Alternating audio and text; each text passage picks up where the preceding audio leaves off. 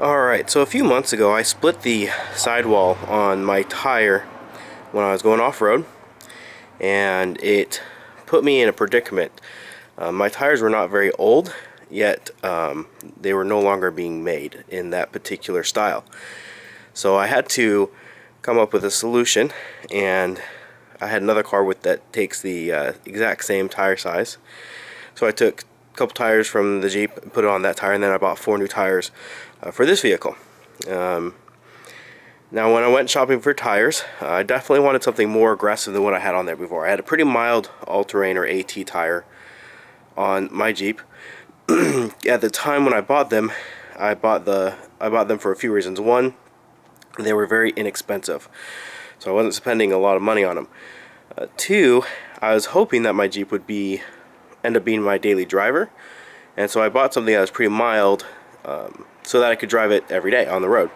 Now my Jeep has not become my daily driver. I have a different daily driver, and it's become more of an off-road toy.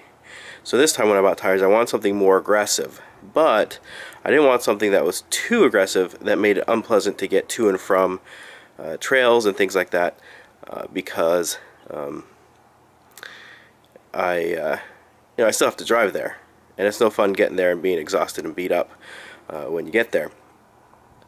And price was also a factor, because I was having to buy 6 tires instead of just 4, since I was buying tires for 2 vehicles and not just 1. So price again was a factor. So I once again went with Hercules. My last tires were Hercules as well, and other than the split sidewall, I really liked them. Now I was originally going to go with Hercules Trail Diggers, but they've actually quit making those, which was a surprise to me at the time. So I ended up going with Terra Trac TG Max tires. Now I had 2 options. I either could have done the Terra Trac MTs or the TGs, and I went with the TGs because they were slightly cheaper, and they call them a commercial traction tire, and they said that they're better on road than the MTs. So that's 2 reasons why I went with the Terra Trac TGs versus the MTs, because of the supposed road manners, as well as the the price. I think they were about $12 when I bought them, about $12 cheaper per tire. I've had them on the Jeep now for a little over a month, almost 2 months. But yesterday was the first day I actually took them off-road. They've only done some city driving up to that point, and even not much of that. Now, as far as city driving, I will say that these surprised me in how quiet they were compared to my expectations. These are significantly more aggressive than my previous tires, but they are not much louder, if any louder, on the road.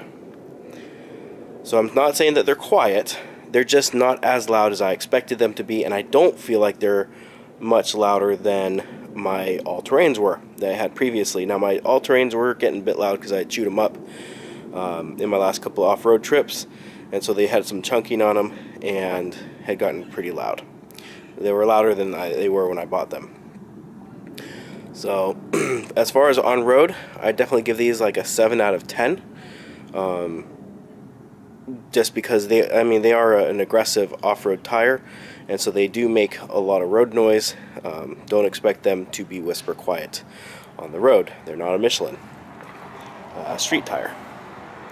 Now, as far as off-road traction, I was very happy with my trip yesterday. Excuse me, 2 days ago now.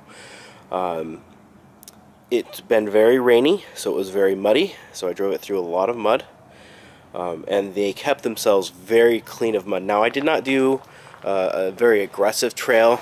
I spent 90% of that trip in just 2-wheel drive, but I've done that trip with my all-terrains in the dry, and I had my Jeep in 4-wheel drive more often with my all-terrains than I did with these. I just didn't feel the need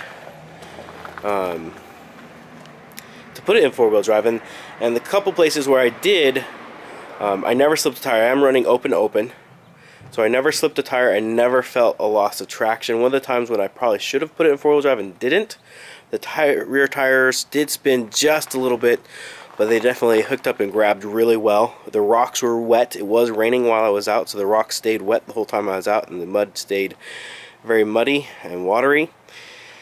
And so I'm very happy with the overall performance. Again, these are brand new tires, so of course brand new tires tend to continue to do well off-road, and it's kind of as you get them a little more worn that their performance starts to diminish some.